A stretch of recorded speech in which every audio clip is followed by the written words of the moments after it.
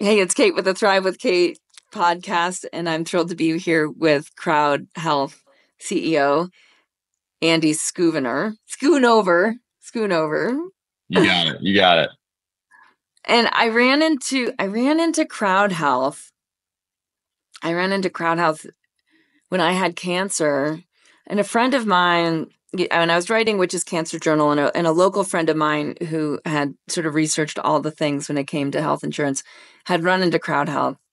And she had sent me to check it out. She's like, I really think you need to check it out. Crowdhealth is not an insurance company, but a platform and community that empowers you with a crowdfunding tool and a wealth of resources to efficiently manage your healthcare costs. And when I read that, I was like, okay, really? Like someone's finally giving us an option that is exactly what people who maybe want a better solution to their healthcare can do in the United States. Like, are you serious? Like, how does this work? And so I did my own research, signed up my family. And then recently I also have a coaching company.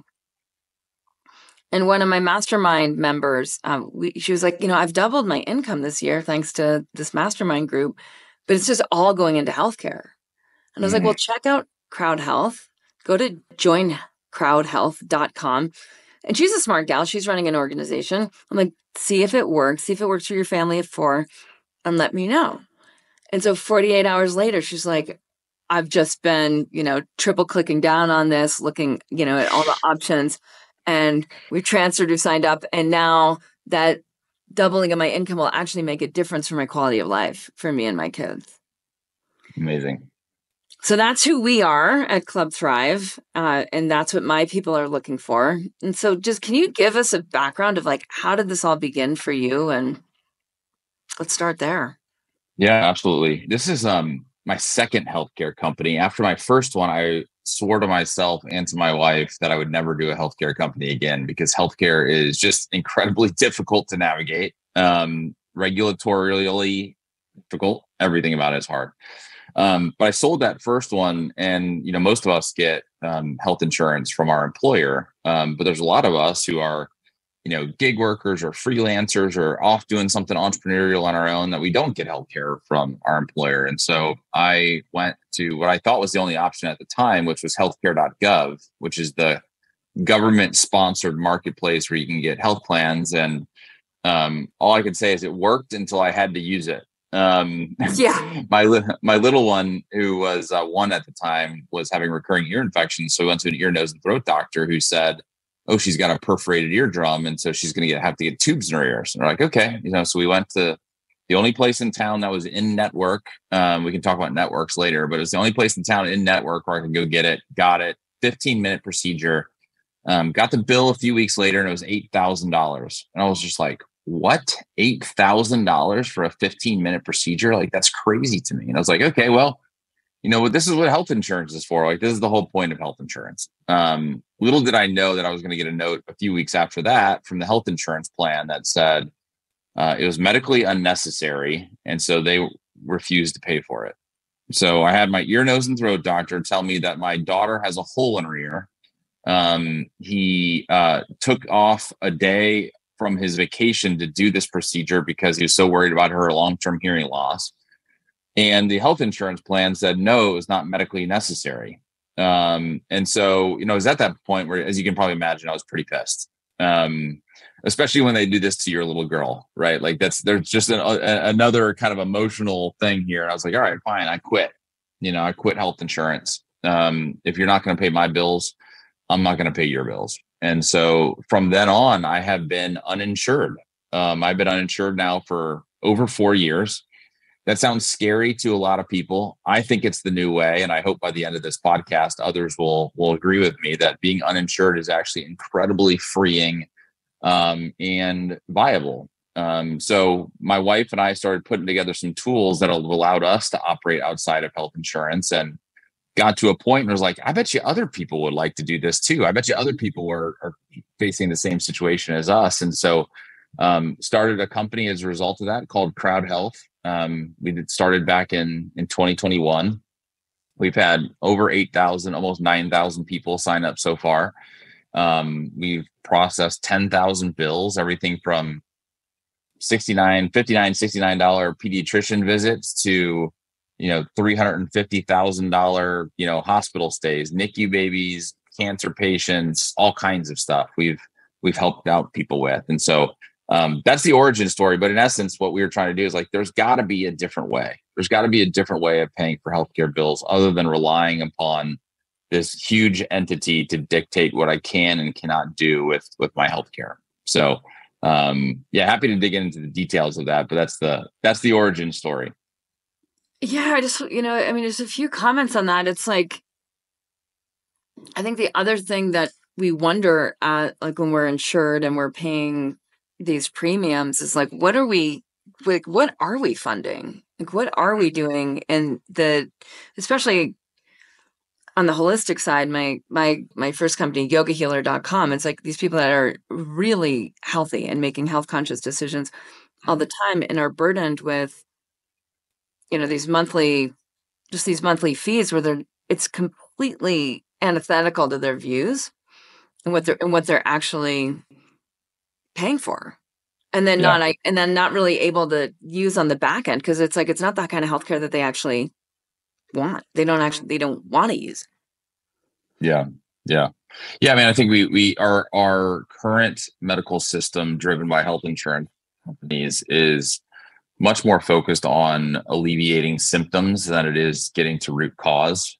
And most of our members are looking for root cause solutions, which oftentimes the health insurance plan isn't interested, willing to pay for. And we can kind of talk about the perverse incentives of the system, but actually health insurance companies make more money when you are sick. And that doesn't make a sense to a lot of people, but they actually want your cost to rise over the long term. And so you're sending your money to somebody who makes more money if you are sick. You have no idea where it's going. And it's oftentimes going to procedures, services that you don't particularly want to fund. So you're subsidizing a lot of people who are not as cognizant, don't take personal responsibility for their own health. And so, these are all the things that we were thinking about as we started Crowdhealth to say, can we get a group of people together? Can we build a community of people who take care of themselves, who, consider their bodies temples, who really do like are take personal responsibility over their healthcare? And I think we've done a pretty good job of doing that over the last, 3+ years. So, our members are, 5 points below the national average for BMI. They're non-smokers. They're mid-30s. Our number one and number two expenses that we help fund are pregnancies. So we get a lot of people getting pregnant, which I love funding babies. And then two is active injuries. So it's people out doing things, being active, and it just happens. Like if you're on a mountain bike and you fall and you get hurt, like I'm all about helping that person because that stuff happens. The illnesses and things like that have been really, really low because we have a group of people who take care of themselves. So it's a great community to be part of. I'd love to get into like how it all works on the back end. But I'd also like to find out more, and I don't care in which order we do this, but I'd also like to find out more about like, how does that work? What you were saying, and like, where is the, what should people read or listen to follow up more on how insurance companies make more money by people being sick? Because I think a lot of people will be like a bit skeptical about that and wonder more. Yeah. I mean, people always ask, I think probably the number one question I get is, why is healthcare so expensive? And so I think I can do this pretty simply because it's not that hard to understand. You have the seller of healthcare, the seller of any good wants to get the highest price possible for their good or service. That's, we get that. We're entrepreneurs out here. I'm sure a lot of your listeners are entrepreneurs. You'd like to maximize the amount you can get for the amount of effort that you put in. That's real. That's understandable. So those are the hospital systems. Those are the primarily sellers of healthcare, these big hospital systems. Now, the primary buyers of healthcare are insurance companies. They're the ones that are paying for this. And so very few people understand that actually insurance companies want the price to go up also. And just quick math here, it's simple math, but let's just imagine my family is paying $1,000 for premiums. Let's just say I'm in insurance, I'm paying $1,000 a month. The health insurance plan can only make $150 out of that $1,000 as profit. Okay. That's a law. It's been around for more than a decade. And so how do the health insurance plans make more money? How do they grow their profit by 10%? Well, their monthly premium has to go up by 10%. So if your monthly premium goes from $1,000 to $1,100, your profit goes from $150 to $165. So the buyer of healthcare, health insurance companies, and the seller of healthcare, hospital systems, both want the price to go up. So imagine that negotiation. Both parties want the price to go up, and so and we're the ones then paying the bills. So that's ultimately what's going on. And if people want to look more into this, on the insurance call, it's called a medical loss ratio. So just Google medical loss ratio. And that is the law that forces insurance companies to limit the amount of profit that they can take from my monthly premium. From the outside looking in, this looks brilliant. They say, oh yeah, of course we want to limit the insurance plan's profit. Like that makes total sense. We want to do that.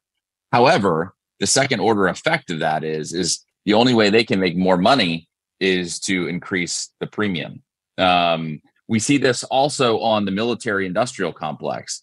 This is a cost plus system in the United States military, where if it costs you $1,000, the government will give you $1,100 and an additional $100 for profit. So guess what? I want the price to be as high as possible because I make as much, or the cost, of making that good as high as possible, so I can make as much money as possible. It's a totally perverted way of looking at providing a cost or a good or a service. Yeah.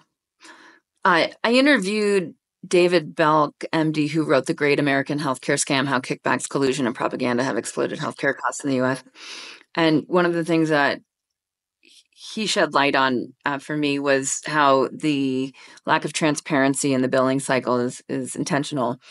And when I had cancer, like I'd go to, they'd say, you need to get this next. I'd go to the desk of whatever that was next and say, well, what is this procedure going to cost? And they would become angry with me for asking. Yeah. Right. And so to me, there's this, whenever we're dealing with like a lack of transparency, we know that there's something else going on, because in a good business, when you ask the price of something, someone will tell you what the price is and why it's worth that price. And if they're competitive in the marketplace, so clearly it's not running in a clean market economy system.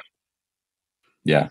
If I've always said that, if you're not paying for the product or the service, you are the product.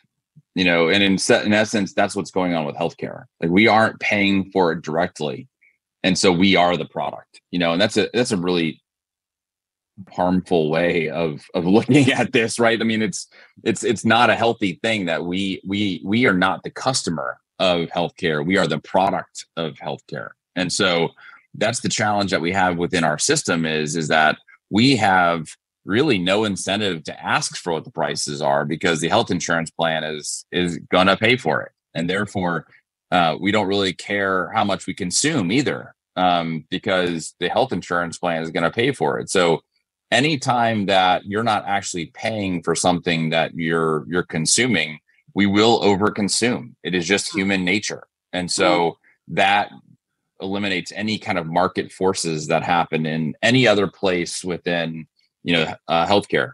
Healthcare has, basically tripled. The cost of healthcare has basically tripled over the last 15 to 20 years. And anything that we pay directly for, out of our pockets that's health related has actually gone down. So, what is the eye surgery that people get? Like the cataracts, the LASIX. LASIX, the price of LASIX has actually gone down 75% over the last 15 to 20 years. So how can a medical procedure like LASIX, which is, incredibly sophisticated with lasers and doctors and all kinds of people doing this, go down 75%, but the cost of healthcare goes up by 3x over the last 20 years. Wow. It is because we have a system in which we're not actually paying for the goods that we are consuming. And that's what needs to change. Yeah. And, and it's like, you think of like buying a car, it's like you have to give them the money before you get to take the car off the lot. Yeah. And the absolute opposite happens. And then on the back end, people are furious, and like you and the daughter with the ear, me and my cancer bills. And it's like, well, I tried to get the information right ahead of time, and I couldn't. Okay. So now I want to we'll talk about Crowd Health and how it works. And then I really want to get into like the behind the scenes story of setting this up, because I cannot imagine. Sure. I mean, obviously, as you're a really smart guy, you went to Stanford Business School, you've started other companies, right? And I'm sure there was some things in the journey along the way. And I'd love, just as business owner to business owner, hear about that for you. Yeah. So first, like, how does this thing work, and how do people sign up, and what should they expect, and all that? Yeah. And so I'll tell you, my inspiration comes from a couple different places. One is there's actually a community, or a number of communities in Kenya that do something like this, where what they have found is that if you put your money together as a community, and if somebody gets hurt in that community, then you can use that money to help another person. But it is somebody directly in your community that you act differently. They take better care of themselves. They go to lower costs, but yet still high quality providers. And so there's a significant change in behavior if you are in a community of people that share, something in similar. It's one thing to buy something that United Healthcare is going to pay for. I don't really care about United Healthcare. There's no emotional tie there. There is a difference when your neighbor is the person that is helping you out. Yeah. And so we took lots of, inspiration from that. We've also taken inspiration from the Amish, funny enough, here in the United States, in Pennsylvania and Ohio, who do the exact same thing. They if somebody in their community gets hurt, they all raise their hand and say, I'll help. And so that was kind of the inspiration for what we've done. But, a little more broadly, what I have found over the last couple of decades is that the government and health insurance companies have wedged themselves in between us and our neighbor. 2 decades ago, when a neighbor moved in, we would go and give them cookies, right? Like, that's just the thing that you do, right? Doesn't happen very often anymore in this country, and in some places of the country it does. But I think most people look at when their neighbor moves in, they're like, how much did they buy the house from? Because that's an indicator of how much my house is worth, as opposed to, who is my neighbor? So who are you? All of these things led us to a very community focused approach to doing this. So the way that this works is that if Cate broke her arm and it was $5,000, then Cate would be responsible for that first $500. And then we would submit the remaining $4,500 to the community at Crowd. So Crowd Health would go to 45 people in that community and say, hey, we have this woman in, where do you live, Cate? I live in Alta, Wyoming. We have this woman in Wyoming who broke her arm and she needs help. Are you willing to help her? And, you can say yes or no. And if you say yes, then $100 goes from your account to Cate's account. Mm-hmm. And at the end of the day, when we have 45 people who say yes, you'll have $4,500 in your account plus your $500. You can then go to the doctor and spend that $5,000 and get a really, really good price, because you're paying cash as opposed to the doctor having to fight with a health insurance company. Right. So that's the beauty of that. Then the question is like, okay, so why, if Andy, was asked to help Cate, yes, she's in my Crowd Health community and we're building that community, and that's great. But why would I help Cate? I don't know who Cate is. And, one of the things I find out about Cate when she submits her bill to me is, the last 10 times you've been asked, Cate, have you said yes, yes, yes, yes, yes? Or have you said no, no, no, no, no? So I know if Cate is a really good member of the community, because she's helping others. I'm like, oh, great. Cate is helping others, so I'm willing to help Cate. So there's a reciprocity that kind of builds up within the community. And that has led to 98.6% of the time people have been asked to fund, they've said yes. So the vast majority of the people say yes. So it's been an incredible, and this is over, 10,000 plus bills over the last 3+ years. So that's the way that it works. It's pretty easy. if you have a big emergency room, visit, you go to the ER, you get all the bills afterwards, you submit them to us. We will then negotiate those down for you. And let's just say it was a $30,000 bill. We'll probably be able to get it down to 8,000 ish. And then we'll go to the community and say, Andy needs help with an $8,000 bill. We'll ask 80 people for $100. When that comes in, it comes to me. I now have $8,000 to pay for that hospital bill. And again, it is so important to note this, because this is the biggest difference probably in our system, is we are allowing people to pay in cash for these services. And as a result of that, we're getting for our members prices that are about half of what health plans pay. So the doctors are so excited to work with people who will pay directly that they give way, way better rates than if they have to fight with health insurance plans. So that's a little bit of mechanics, how it works. I'll only ask you once a month to help somebody. I'm not asking you every single day. I'm only asking you once a month. So it takes you an extra 10 seconds every month to say, yes or no.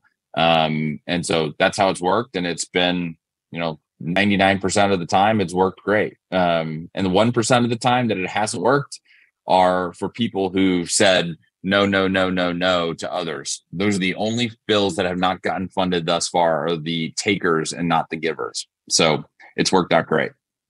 So how does it work with the contribution? How do the monthly contributions work? And I can just read from your site. Anyone can go to joincrowdhealth.com and go to how it works. And you can see for individuals 0 to 54, the maximum contribution is $135 per month.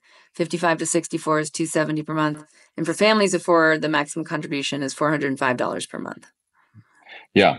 And those are the maximums. So funny enough, they go up and down every month based upon how many bills are coming in.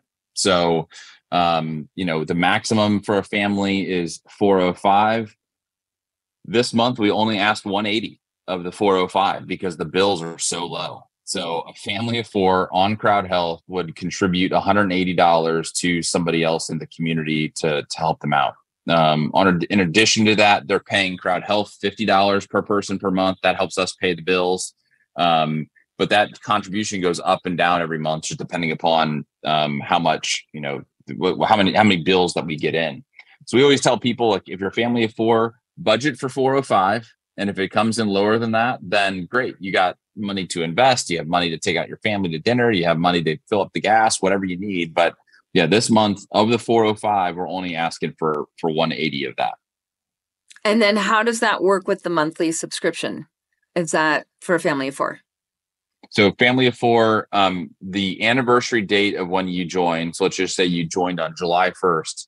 The first of every month, we will charge you $50 per person in that family. So a family of 4 will charge you $200. And then at some point throughout the month, around the same time every month, it's plus or minus a few days, we'll ask you for that additional, in this case, 180. So families of 4 in July will be paying $380 for, the entire month. And then there's no deductibles or things like that. The only thing we ask you to pay the first $500 of any health event that you have, just to give you some skin in the game before, we'll send the rest to the crowd. So if you, have cancer, it's $500. If you go to the ER, it's $500. And so it's the whole health event. So if you have cancer, and Cate, you just said you had cancer, so you've lived this. It's multiple doctor visits, it's scans, it's labs, it's meds, it's hospital, all these things. That's one health event. So you pay $500 of that. And then anything on top of that for your entire cancer journey can be funded by the crowd. So that's how that works. Amazing. And in talking to people, what are the biggest things people have to wrap their mind around in leaving insurance? Yeah. So I would say there's 2 things. One is a great thing, and one is a little bit more effort. So I do the great thing first. When I was paying my healthcare.gov bill, I had to pay $1,200 a month for me, my wife, my 2 girls. And I hated paying that every month. Hated it, And now I get an email every month that I get to help somebody out directly. My money goes directly from Andy to Cate or Kim or John or whoever. And Crowdhealth doesn't touch that money. It goes from my account to their account, which is super cool that I know exactly where my money is going this month. And so I actually feel good about myself that I get to help somebody with a pregnancy or a broken arm. We had a member, I don't know, 9 months ago, something like that, who had a miscarriage. And we sent that out to a bunch of people. There's expenses associated with that. And we had all kinds of people come back and be like, you know what, that was a part of my story. Like, I know what this family is going through. I know the pain that they're experiencing. Is there anything I can do to help them? Instead of $100, can I give $200 to that family? And it's just like, you're like, whoa, like that is different. Yeah. Right? That is different. Abby in Tennessee had her fingers chopped off in a boating accident last summer. And same thing, huge expenses. And people were like, I can't believe this. Like, what can we do to help this 19-year-old girl in Tennessee? Couldn't imagine losing all of her fingers. And she was an artist, and so this was a pretty big thing. And so, like, you actually know where your money is going. And it's just like, that's super powerful that I can feel good about helping somebody out with their pregnancy or their miscarriage or their broken arm or whatever this month, as opposed to paying United Healthcare. That's the good part about Crowdhealth, that people like, wait, what? I'm helping somebody else directly? That's crazy. Yeah. The bad part, and I would say it's actually a good part, it just takes a little bit more time, is we don't have any networks, but we do ask you to either shop or allow us to shop for healthcare services. Okay. And so I'll give you an example. We had a woman in Austin who was playing pickleball and she tore her ACL. So she went to the orthopedic surgeon and said, what is it going to cost? And the orthopedic surgeon said $22,000 to repair your ACL. So she calls us and she says, hey, it's going to be $22,000. I'm going to go do it next Friday. And we're like, hold on a second. Can we shop this for you? Mm-hmm. So we actually called the orthopedic surgeon and we said, hey, if this member can pay at the point of care, will you give them a discount? Those kinds of things. And he's like, yeah, absolutely. It'll be $12,000 if you pay at the point of care. So one phone call got that bill down from, I think it was 22 to 24,000. I can't remember exactly what the first bill was, but it got down to like $11,000 or $12,000, like in one phone call. And so all we do is, the only like extra step that we ask our members to do is like, please call us if you have a big bill, like, because we can negotiate for you to get these bills down substantially. Yeah. And we just ask that you allow us to do that, because, we can't have people go and just pay $24,000 for an ACL when you could have gotten it for 12 with one phone call. So that's the only thing, is if there's any big bills, just call us, and we let us do a little bit of work for you. We're not asking you to shop. You can if you want, but we're not asking you to shop. We'll do it for you. All we ask is you just to reach out, and you have a personal care advocate within Crowdhealth. So you're talking to the same person every time. They get to know you. They get to know your family. You get to know them, probably more than you want to. We have some amazing people internally who love to chat with our members, but you get to talk to the same person. And me having to, built a company, as I know you and many others have too, building companies out there, is we get to do things that we hate about the incumbent. We get to fix things that we hate about the incumbent. Yeah. And I hated, when I was having healthcare issues, is having to call the health plan and like starting off in India. And, they didn't know what was going on. So that they sent me to somebody else, and I had to tell them like my intimate, like, healthcare story. And I was like, no, we're not doing this. Like, so you've got one person. And then you're on hold. Like, it is a part-time job. Like with any major procedure, it's a part-time job to deal with your medical bills, even if you've got good insurance. It's terrible. It's terrible. So what we tell our parent members, hey, if you got a big one, call us. Let us do that for you. Mm-hmm. And then we will be the intermediary there to help you, so it doesn't have to be a full-time job for you. It's a good and a bad. It takes one extra step from our members, but it leads to, great outcomes. I say this, if you take one extra step in the beginning, it alleviates all the issues on the back end, right? Like, the thing I hate, I live in Texas. The thing I hate is property tax bills in the mail. and healthcare bills in the mail. Because both of those, I have no idea how they came up with that answer. Right. Like, I'm just like, what? Like, this is Greek to me. Like, how did you get there? Right. And so, if you allow us to help you up front, you don't have that stress and anxiety on the back end because of these big bills coming in that you have no idea where they're coming from and things like that. So it's a good and a bad. It's just one that we ask people to do a little bit more work up front. I'm curious. I mean, it's interesting when to define something by what it's not, right? So it's like Crowdhealth it's not insurance, right? It's a community, it's a platform, it's a way of getting your healthcare needs met. How do you just what is the noun? Like when someone's like, what, it's a thing, like what is the thing called?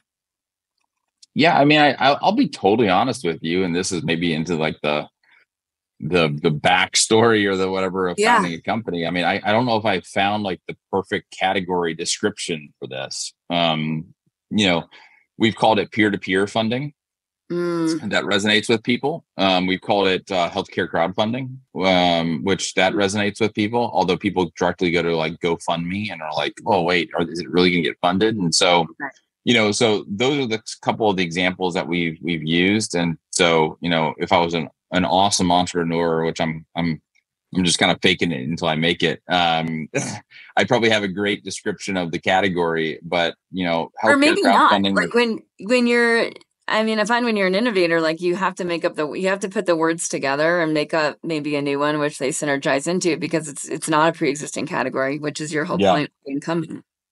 Yeah. Health funding. I don't know. When I walk into the elevator and people are like, "What do you do?" I was like, "Oh, I'm creating an alternative to health insurance." And people are like, "Yes, please." Like, how do I sign up? It's just like health insurance is so horrible. I saw I think it was a Pew survey from a year or two ago. Is like the top 10 most hated industries, and the U.S. government was number one. I didn't even know that was an industry. 2 was health insurance, 3 was pharmaceuticals, and 4 was your cable company. So I was like, okay, health insurance and pharmaceuticals are right there at the top with government and cables. I was like, yeah, it's probably pretty accurate. If I can be like, hey, we're trying to build something that resolves the issues that people have with health insurance, people are like, yeah, I want that. Did you have any idea when you were at Stanford Business School that it might lead to something like this? No, I wanted to do real estate, funny enough. Oh, interesting. So I went in thinking that I was going to be, run a real estate fund, and got the entrepreneurial itch while I was out there, as you do when you're, walking down the street and Steve Jobs walks by. I was at Stanford when Steve was still around.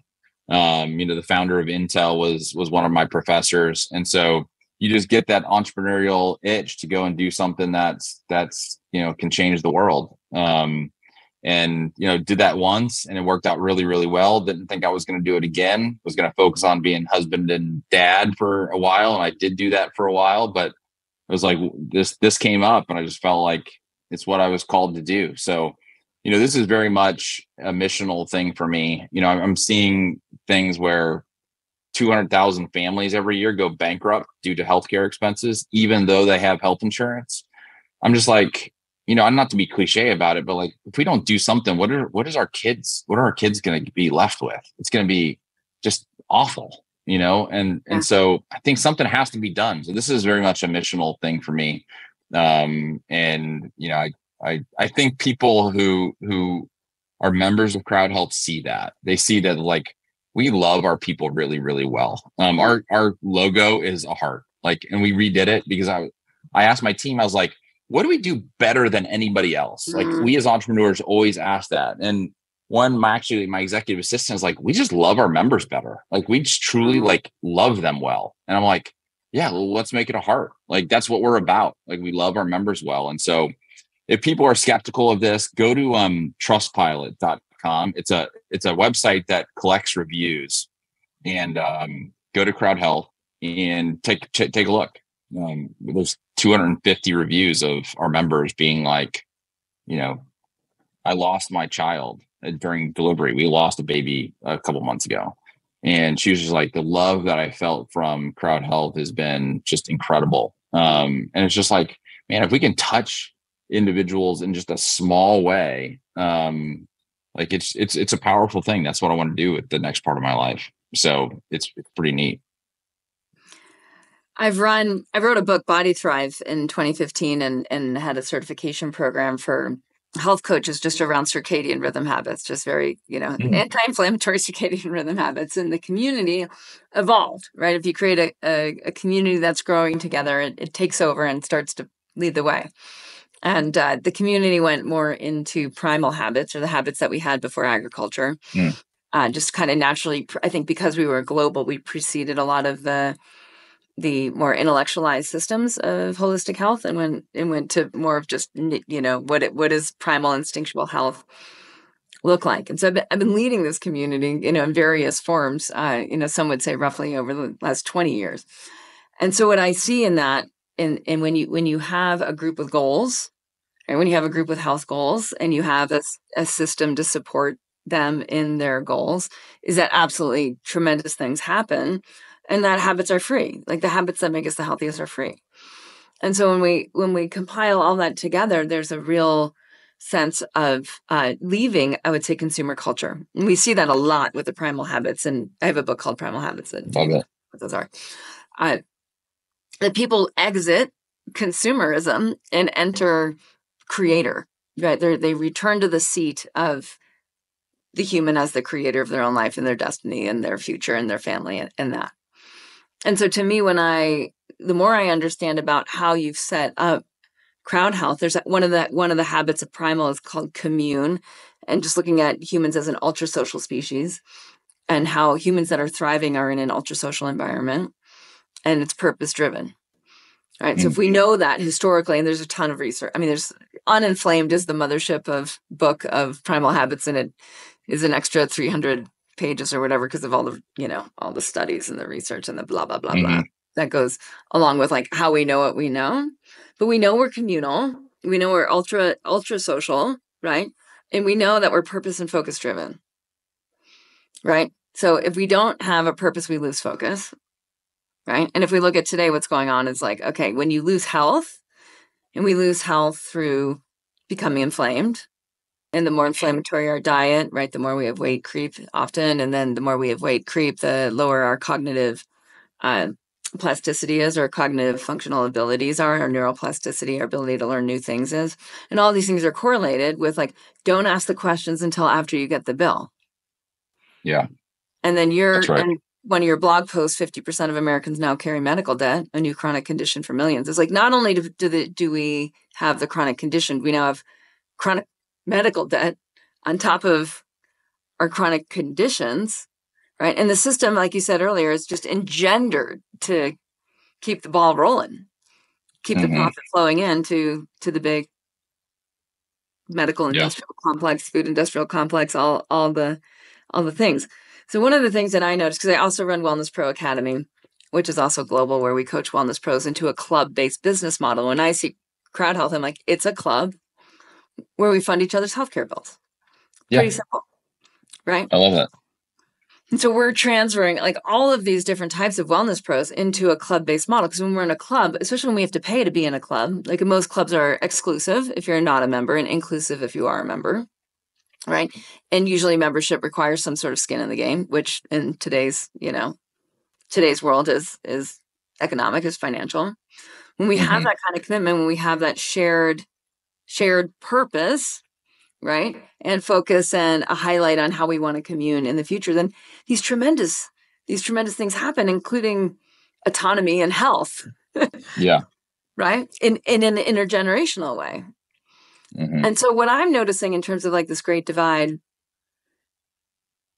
and I was just at a music festival all weekend, and to me, it's so, so scary to see how people feed their children. Right. And when I look at something like Crowdhealth, it's like there's an incentive for the club at Crowdhealth to be healthier. There's a direct incentive of like what everyone pays each month is less money if we're healthier. And yes, we will have pregnancies. And yes, thank gosh, we will have, the pregnancies. And yes, we'll have accidents and injuries because that's part of living an adventuresome life. Yeah. right? And we want to have those, like minimize those with greater mind-body awareness and, increased of, ability to navigate through space doing dangerous things. I'm a adrenaline addict myself. I love downhill skiing. I love mountain biking. I'm a surfer, like all the things. And like stuff happens, the rogue wave. So we want to minimize that. So we want as a community to get smarter. And we want to activate our collaborative intelligence so that the club itself, like the members of the club, get smarter. So I'd love to hear how through your blog and through the resources that you're providing your members, that you're helping the whole crowd, the whole club at Crowdhealth, just become smarter, healthier, happier human beings. Yeah, it's a really good question. It's something that we definitely have worked on and continue to work on and are still trying to optimize. I mean, I think that one of the things, at least from my perspective, and I don't know your kind of worldview on this, Cate, but I think that we've got duped by the medical industrial complex to think that, doctors know it all. The doctors who went to medical school who, typically have zero nutritional backgrounds, no teaching. And a part of me is like, thank God that, Harvard Medical School didn't teach their doctors, because I'm pretty sure they would teach them the wrong thing. And so, we're trying to get people. Will you back that up? Like, do you mean because of the financial incentives on the other side from the pharmaceutical industry? The financials. Yeah. And look who are funding all of these things. I think I don't exactly know what this little council is called, but I think the FDA puts together a council every 2 years that basically tells the American public what they should and should not be eating. And I think all but one person on that council of like 20 people has some kind of conflict because they're being paid by a pharmaceutical company or big food, And so I think there's so many conflicts that go on within these medical schools, within these big medical journals, these, the American College of Cardiologists, the American Diabetes Association, all of these things, that I don't think you can get accurate information from some of these organizations. That's my personal opinion. Yeah. And so what we're trying to do is saying, like, look, you should get to know your body and understand your body and how your body responds to these things. And so we very much push a learning of what's going on with you. And we do that in a couple of different ways. But our primary way is every month or most months we have a special. And that special can be like something that you wouldn't normally do, but because Crowdhealth is helping you out with it, you're going to do this month. So, for example, a DEXA scan. DEXA scans, for people who don't know what that is, they'll tell you I think it's a CT scan of your entire body. It will tell you fat mass index. It will tell you bone density. It will tell you visceral fat. It will tell you muscle density. And all of these things, which are key components to longevity. And we have really focused on visceral fat as for that specific scan and teaching people what visceral fat is and how impactful it is to your health. You can look at somebody who looks obese to you but has zero visceral fat, and their extra weight is probably not doing them. It's not doing them good, but it's maybe not doing them as bad as you think. You can also look at somebody who looks skinny, who has a ton of visceral fat. And visceral fat, for people who are listening, is the fat that roams around your organs. This is not the fat that hangs out on your waist. It's the fat internal underneath the subcutaneous level that hangs out around your organs and can create just absolute metabolic chaos within your body. And so we're teaching people about that.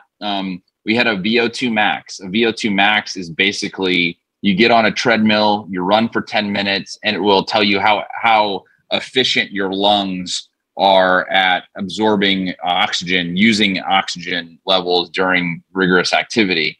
And that is, from some people, the number one indicator of longevity is your VO2 max. And most people don't know what a VO2 max is, has never heard of it. And so we're trying to educate people on what are some of these other things that you can do to assess what's going on with your body that your primary care physician Western trained primary care physician is probably not looking at. We do the cardiac calcium scores. So, that's one that we did, I think, a couple months ago. So that's how much calcium is built up in your arteries, in your heart. And so these are things that we're trying to just teach people by understanding. And these are all low cost, by the way. Every single one of those is under $100. And so these are low cost services that people can do. A cardiac calcium score is almost like a mammogram for your heart. It's like that's the equivalent. And so wouldn't you want to know, what's going on with your heart for $100? For sure you would. So we're doing those types of things that we think are super impactful. And then also on just, less about the physical side and more about the system side, we're teaching people, where they need to go, what doctors they need to see, what types of doctors they need to see. People don't understand that if you go to a doctor that is associated or affiliated with a hospital system, they are going to be 3 to 5 times more expensive than a doctor who's not affiliated with a hospital system. I told this one analogy, and I have it up on our Instagram account, where I was in the airport and I had a bottle of water that I bought for $5 at the airport. I could have got it at the grocery store for $1, but I bought it for $5 at the airport. Why is that? The airport had me trapped. I couldn't go anywhere else. I had to get my bottle of water from the airport. The hospital system is the exact same way. Once you enter, it's very, very difficult to leave. And so when we say, hey, if you don't enter into the hospital system, then your costs are more like the grocery store as opposed to the airport. And so we're trying to teach people these tools that will allow them to, whether a Crowdhealth member or not, navigate this really complex health system better. So we're doing, all kinds of things on the educational side. I can't tell you we're, A+ at it. We're still learning and kind of figuring out what's working and what's not working. But those are some of the things that we've done that have been pretty successful. Amazing. So where are you with like home test kits and advocating for people to do, whether it's like the poop on the stick test or microbiome testing, or, to me, that industry is just, it's exploding, right? And a lot of these tests are fairly affordable. Yeah. And I want to do a microbiome test, and I've reached out to a couple of the companies and we just haven't been able to get there on those yet. But I think that one's really, really important for people to understand their microbiome, because it does have so many, metabolic health consequences if your microbiome is screwed up. So, literally in the last 2 weeks, I've reached out to 6 different companies to see if we could work something out with them. So that's something that's important to us as well. Yeah, it's coming for sure. Yeah. It really seems like as people have more, people are more interested in taking control of their data, including their health data, and not having the intermediary and not needing to go somewhere to do the test. And if you can just prick yourself and get your blood, or put a scoop of poop on a stick and put it in a bag, or saliva, whatnot, it's like, wow, this is all, technology is really helpful with bringing absolutely information, right? Yeah. And I think the other thing too that we're trying to do is we're trying to keep the cost of Crowdhealth as low as possible. Yeah. So you have more money in your pocket, so you can go do something on the healthcare side that's valuable to you, as opposed to paying for things that are valuable to other people. So for example, my family of 4, we were paying $1,400, $1,200 to $1,400. This year it would have been $1,400 if I had a healthcare.gov plan. Instead, I'm paying $600. So I'm saving $800 a month. That's almost $10,000 a year. And now that allows me and my family, if there are things that I can't submit to the crowd, then I can go do whatever I want. Like I've got $10,000 more that I can go and buy things that are valuable to me. And by the way, that's a much more market-based approach where I'm going to pay for what's valuable to me. And it's a fair exchange of goods, as opposed to me going through a health insurance plan to pay for it. Way more efficient than if somebody else pays for it. So that's what we're trying to do. Yeah. Just if we just even look at grocery costs, right? It's like if someone can put $200 more a month into better food, like that's going to make an enormous difference in the quality of life. That's clearly enough to move from processed foods to unprocessed foods, And so people complain, well, the processed stuff is just so cheap. Well, look, I'm giving you $800 a month to go and better yourself and your family, to go get the stuff on the outside of the grocery store as opposed to the inside of the grocery store. So that's what our community, wants. That's what they're looking for. I'll tell you just one funny story. It's a little bit off topic, but it's a good one. And I want to make sure I get it in before I go. But do you have any idea, and given kind of who you are and what you do, you might, how many babies are born at home? What percentage of babies are born at home in the United States? Any idea? I know. Well, I went to Seattle Midwifery School back in the day to be a birth doula. And I know in the state of Wyoming, it was illegal. Oh, really? So I'm going to go with less than 1%. 1.6% in the United States, babies are born at home. For Crowdhealth, it's 40%. So, it's 25 times or something like that more likely to have a baby at home. But it's a group of people that are members of Crowdhealth are anti-Western medicine, established. Yeah. And people love Crowdhealth for that, because you can have a doula, you can have your midwife, you can, have all of that stuff. It's safer, by the way, and it's safer. and it's less expensive. And it's less expensive than going into this big hospital, and the probability of you getting all this other stuff that you don't want while you're in there is eliminated. And so people are taking control over their own healthcare. And I think that's just a perfect, data point that shows that.